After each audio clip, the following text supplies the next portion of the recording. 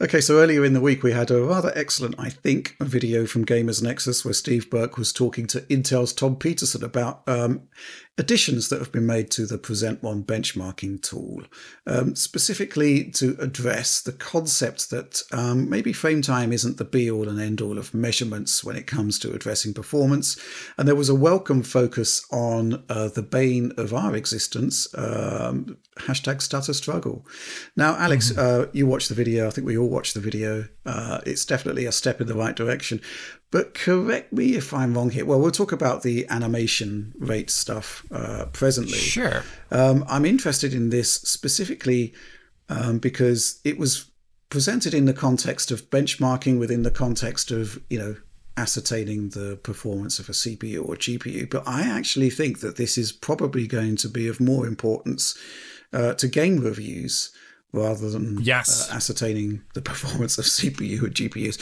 But first of all, can you talk us through the things that are actually new here in benchmarking terms, why they're important, and this whole thing that was coming up in the video, the key intro was basically that frame rate and frame time isn't important anymore.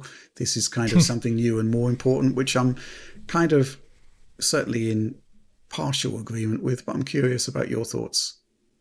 So I would say, even Tom Peterson says, as they're making the joke about like, this is the hook, line, and sinker of the video, bury the lead, whatever. The whole point is that frame time stuttering, it gets you to about 90% of the way there to say that there's an issue with a game. If there's a great difference between one frame time, and the next. And I think Gamers Nexus in the past has said that they consider something like a 4 millisecond difference between frames or something like that to be some sort of substantial amount that you can maybe see or feel. I think that is something that Steve has talked about in a video before, if I'm not mistaken. Mm-hmm. And I agree with that sentiment, and I think it's great. But the frame time is only going to say how long did this frame take to render and present versus the next frame. But what it doesn't actually say is whether or not the motion represented in these frames as time-stamped by the CPU and which was used to render that frame is actually in sync with the frame time itself. Because if you think about it, though they can actually come off time from one another, and it can create it so that, yes, let's, for example, say that there's two 16.6 millisecond frames right next to each other. What if one actually was based on a CPU timestamp for the frame itself that was slightly longer than 16.6 milliseconds or shorter or whatever? You would have it so even though the frames are coming out within a similar amount of frame time, they could have different values of animation time having passed between them. So the visuals on screen won't actually look like fluid motion, even though the amount of the frame time in between frames is actually pretty much the exact same. This concept, you can look at this using PresentMon. I think, as Steve said in the video, can it be put out into a graph? And the idea is, yes, they're going to give you this data, and then you can kind of yourself put it into a graph if you like as well. And I think that is very useful for people reviewing not necessarily GPUs, I would say. I mean, a little bit. So the reason why I think Rich is trying to say that this is maybe better for game reviews than it is for GPU reviews is because this is going to be a per game thing. It won't be found across all titles, most likely, when you start seeing issues with this. It'll be a per game thing, and it could be a good way to say, on top of looking at things like stutters from large frame times, whether a game has other aspects of it. This will encompass that as well. It will literally represent stutters and frame time, but it can go one level further. The reason why it's maybe not so good for GPUs reviews is because kind of you're looking at the difference between GPUs and looking at the average experience. And usually if a game presents these issues, it's some sort of function of the driver and CPU interaction. And I don't think it's usually the difference between like an RTX 2060 and an RTX 2060 Super. Or it won't even necessarily be the difference between an RX 5700 and an RTX 2060 Super or something like that. This is something that I think that is more tied in with CPU things and to an aspect the driver and the game itself. So I think it's much more game specific and much more CPU specific. So maybe in a CPU benchmark, you could look at this between a CPU that has 3D cache and one that doesn't. And maybe there are differences in this value here. Maybe there isn't. But I think it isn't actually super useful for GPU reviews at the moment. Yeah, I mean, fundamentally, the purpose of a GPU review, although I'd like to change that to a certain degree, is, yes, how much is GPU A faster than GPU B? And these issues in terms of animation stutters, I guess we can call them, they will be common to the game. The impact of the GPU. It may well actually be the case that the faster your GPU is, the more errors you will get. Which is a possibility.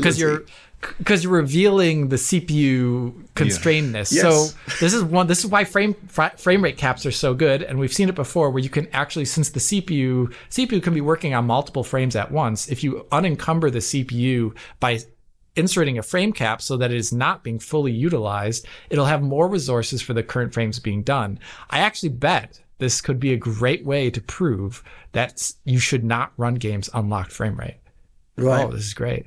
This could be awesome. You're getting excited, I can tell. I'm getting excited. If Tom was here, he'd be getting excited too. He'd like it. If Matrix was here, he'd be getting excited too. Yeah, I mean, yes, that's my sort of takeaway from that, which is that it's a valuable tool to have because it's something that isn't exposed just by counting the amount of frames that come out of a GPU and their persistence, and it gets you more to the metal, so to speak. So I'm excited to see. I'm excited to experiment with it first of all in known problematic games with stutter, and also the games. I mean, I'm thinking back, Alex, to the likes of Hogwarts Legacy and Jedi Survivor. Jedi Survivor would probably show this off incredibly well. Because obviously, I mean, you could actually see in your captured feed that there was an issue with movement that wasn't working in concert with frame rate. There was something very weird going on there. So it would be interesting to maybe sort of get down to the science of it, so to speak, and to actually know a bit more about what's going on there. The only thing I've really got to say about the Gamers Nexus video beyond the awesomeness of it is that just the concept of the bar charts, man, it's never really sat right with me, and errors per second doesn't really make sense to me when that data could be superimposed on the video, which actually gives you context about what the game is actually doing that could potentially cause these errors. So I do think that there's actually an additional step that's needed. Now, obviously, with PresentMon, you can use the overlays to do that. You can capture a feed from the game. But when it comes to competitive analysis, whether there is a difference between one GPU and another, PresentMon, well, you would actually just have two captured feeds and two graphs that aren't related more closely, and it would be a bit confusing. So I think there's a foundation of stuff that we can do there to possibly add a bit more context to that.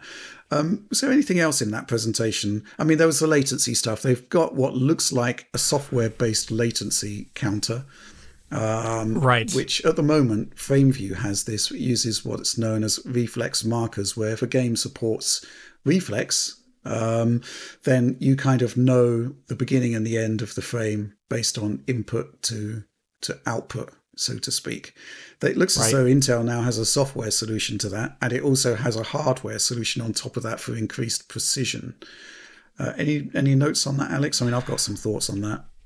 But yeah, I mean, I like the idea of this maybe working without reflex markers and giving a good... it doesn't need to be 100%, but it can at least show you variation. So you can maybe not trust the end number, but you can trust the fact that there's variation between the end number, between different configurations. So that it would at least give you a scale where you don't know where the bottom of the X or the Y is, but you'd have a good sense, at least the differences. And I think that's very good to have.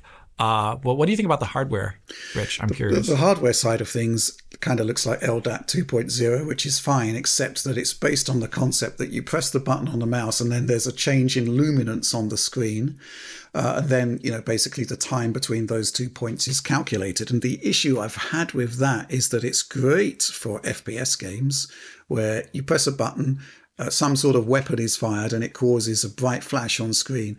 However, how would you use that in Jedi Survivor? How would you use it in Hogwarts Legacy? How would you use it in any given fighting game? At that point, it becomes extremely difficult to actually find those luminance points. And therefore, it's only, in our experience with LDAT, unless this is doing something different, but I don't think it is, it's good for first-person shooters, and that's it, And this has been a real issue with mine, and this is why the reflex marker thing that NVIDIA has put into FrameView is actually really, really good, because you just get a running total of latency, and it doesn't require user input. And I suspect maybe what Intel is doing is similar to that, but without the markers. Latency is extremely important. It's probably going to be the next big battleground, because there's going to come an end point where, frame generation is just going to fill in all of the holes up to the refresh rate of your monitor. I mean, that's the end game. AMD told us that at Gamescom. So at that point, what is the cost of that frame generation? And it's going to be latency. And you need a good way of measuring that. So, yeah, interesting stuff. Oliver, this isn't really your bag, PC benchmarking, but I'm curious if you have any thoughts. Well, I think it's the question as to how to present this information is sort of interesting. I do think you need some kind of history that shows you what the variance is in the current frame, because I think that's very useful with our frame time data that we display to people, because you can actually see, okay, here's here's that frame time, here's that huge spike, you can see it coming up, and then it's on screen and you see it and it's noticeable, and it's something that you can really measure and show to people. I think that averaging it out over many frames over a period of seconds, it's not, to me, that's not, now we're getting into territory that's not as interesting personally. I agree with that. But I like that this should be a way to tackle some animation problems in games like Star Wars Jedi Survivor, like was mentioned, maybe like Dead Space as well, where you had some problems there. Dead Space does have some problems. Where you have unique frames without new animation, and that's obviously that's a big issue. But I think in most cases, frame time is still going to be a really useful metric, and obviously it's the only tool we have for console games, really examining the performance of console games and the performance variance in console games, rather, outside of an average frame per second figure. I'm really interested in seeing what this metric actually does in a CPU review, where in theory your benchmark is going to be completely CPU limited. Because you look at the frame times when you're heavily CPU limited, it's a total disaster. You don't want to play like that. I'm wondering whether it could actually work as a diagnostic tool of sorts for developers to actually improve some of that stuff. But likely not. Yeah, I mean, it's CPU limited is a disastrous scenario. You just don't want to be there.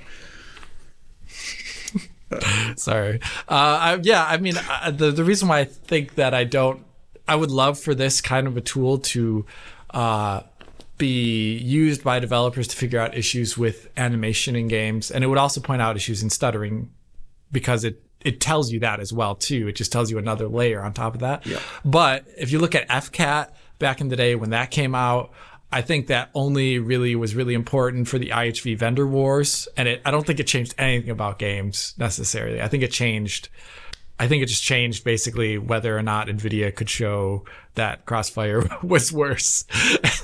And that was really about it. But yeah, which is a shame. I mean, which is a shame, because we use it, and when you put it on a video overlay, you get a much better insight into what is actually happening in a game. You can kind of detect when you're CPU or GPU limited, and you can actually see the impact of that in terms of the frame times. So yeah. I mean, our tools are due a big overhaul, and this is actually a really interesting addition that we want to add in. And it does look like moving to PresentMon presents a whole cornucopia of fascinating data that, if properly visualized, could be really transformational, I think, for both our reviews and our game reviews, hardware and software. I agree. I don't really have too much more to say about this, except I'm looking forward to going hands-on and actually seeing how useful the visualizations are.